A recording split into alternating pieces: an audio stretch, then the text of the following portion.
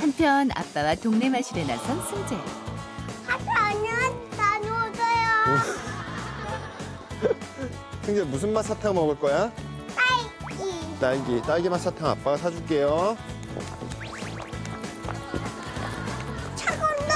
차가운다.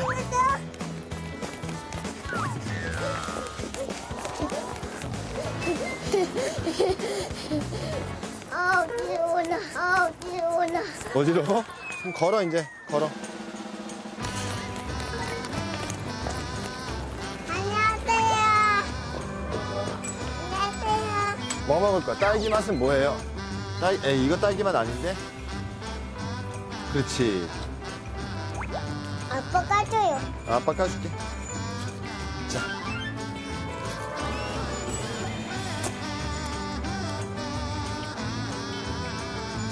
저 이거 냉커피 하나 주세요. 네, 큰 거, 예.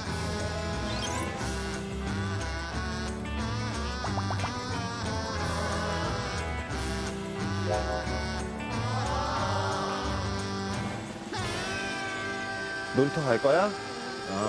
놀이터 가자. 네, 수고하세요. 와, 친구들 있어. 친구들이 몇 명 있네. 친구야, 우리 핫도그 먹고 있어. 친구들아, 우리 핫도그 먹고 있어. 친구들아, 핫도그 먹을래?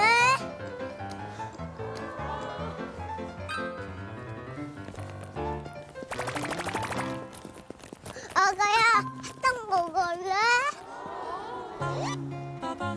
아가야, 잠바 입었네? 아가야, 핫도그 먹을래? 새우 먹어봐. 누나야, 핫도그 먹을래?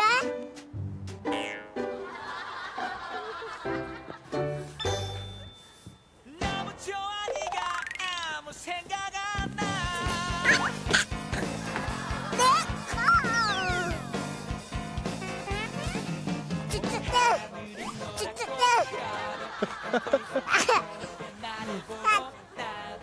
이거 발로 차면 안 돼. 어? 우와, 멍멍이다. 와! 계속 찾아가.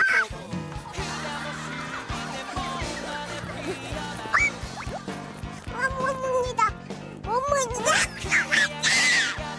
겁도 없어. 승재야, 멍멍이 화나 그렇게 하면. 멍멍이 이뻐 해야지 소리 지르면 어떡해. 멍멍이 예쁘다. 그네 탈까? 응. 와. 누나가 짜자. 누나 같이 타요. 오빠 봐라. 죄송한데 혹시 제 키에 고지영 씨 아실까요? 제가 중학교 때 너무 팬이었는데. 네. 감사합니다. 아들이 있으셨어요? 아빠 네. 그만 내요. 그만해? 그러면 내릴 거야? 승재야, 아빠랑 미끄럼틀 탈까? 아빠랑 타볼까? 갈게요. 두 명이가.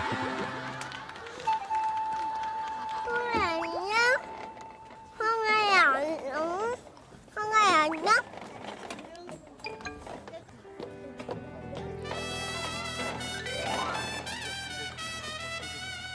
황아이들이 뭐해? 황아야 같이 놀래? 내가 황아한테 갈게. 황아들과 같이 놀자. 황아들과 같이 놀자. 얘들아 같이 놀지. 어떻게 해야 나도. 아빠랑 탈까?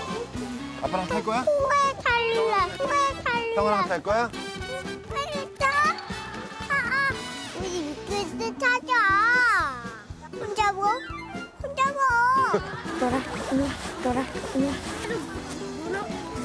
놀러와가지고 내 사실 놀이터 오면 나랑 뭐 안 할라.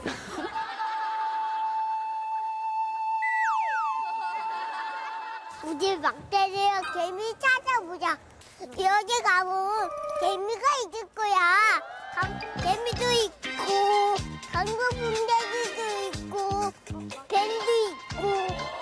우리 여기까지 찾아보자. 그렇게 솜사탕. 어디? 누나가 솜사탕 같은 거 있다는데 한번 가볼까? 알았어. 이제 개미가 됐어. 내가 큰 돌을 잡았어. 이 컴퓨터가 넣자. 만족처럼. 꽉꽉 해보자. 저기 이렇게 할 거래. 몇 살이야? 3살이야. 우리 군인들이에서 군인. 여기까지 가보자. 우리 여기까지 가보자.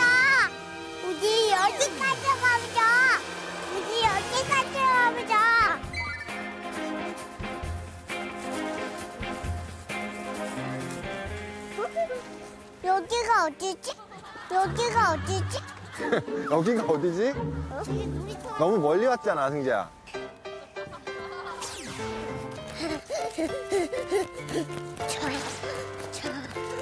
우리 여기까지 가보자. 가.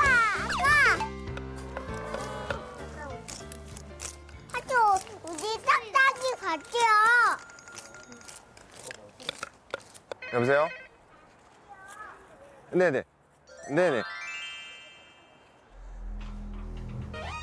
몇 시에 온다고 그래요?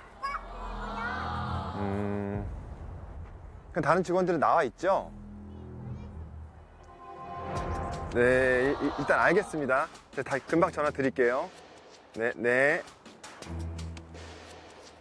지렁이야 빨리 와. 지렁이 어딨어? 우리 내가 안 났는데 빨리 와. 아, 엄마 오늘 주방에 친척들 모임 있어가지고. 영수야, 어디냐? 나 부산인데? 부산이야? 용아빠에게 무슨 일이 생긴 걸까요? 무슨 일 있으세요? 현장에 좀 가야 돼서. 고객사가 우리 집 문제가 있어가지고 방문을 하나 봐요.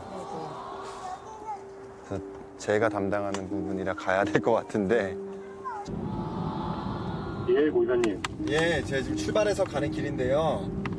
예. 아기를 맡길 데가 없어서 일단 데리고 가요. 좀 양해 좀 부탁한다고 말씀 좀 전해주세요. 갑자기 가게 된 거라서. 네. 예, 제가 말씀 전해드릴게요. 긴급 회의가 잡힐 때도 간혹 있고요. 저희 내부적으로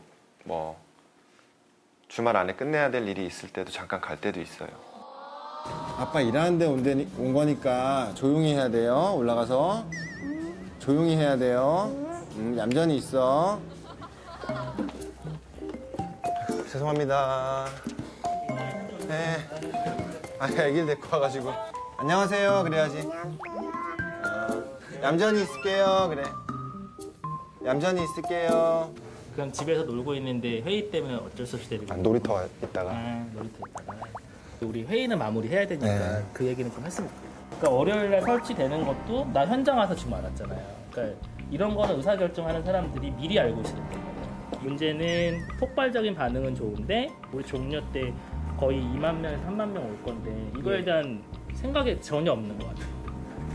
이거 어떻게 해결해야 될지 내가 전화상으로 계속 구두를 받아도 해결되는 거 없고 그래서 같이 회의 참석하자고 그랬던 거고. 차질 없도록 준비하겠습니다. 내일 저녁까지는 플랜을 줘야 내가 출근하기 전에 플랜 보고 다 하니까. 네, 알겠습니다.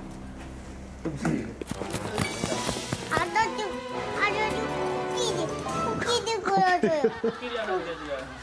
코끼리야, 얼굴이야. 다 그래. 이제 와줬어요. 이제 아직 안 끝났어. 하나 더. 뱀 그려줄게.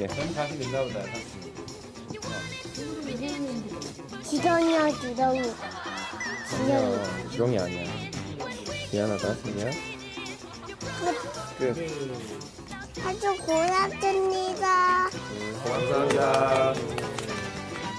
예. 예.